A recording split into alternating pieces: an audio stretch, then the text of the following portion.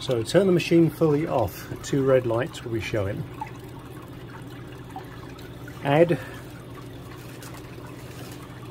1 packet of Ice Maker Cleaner. Press the yellow button at the bottom.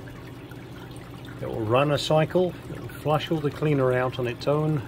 You don't have to do anything else. Eventually it will finish. To end the cycle completely at the very end, you tap the yellow button, not any other button, otherwise it will restart.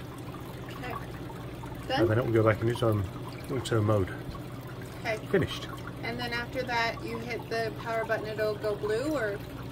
I think you We'll hit the find out. bottom button and it will Turn the top button blue. turn the end the cycle Uh-huh. and return it to its normal state. Okay. It flushes out all the cleaner itself. And you just dump the cleaner into Into here. the tray. Yep. Okay. Not into the cavity down there, but Correct. into the tray. Wipe down, clean everything else while you're First. Oh, it can be while you're at it? at it. Well, before you clean. Yes. Okay. All right. Thank you.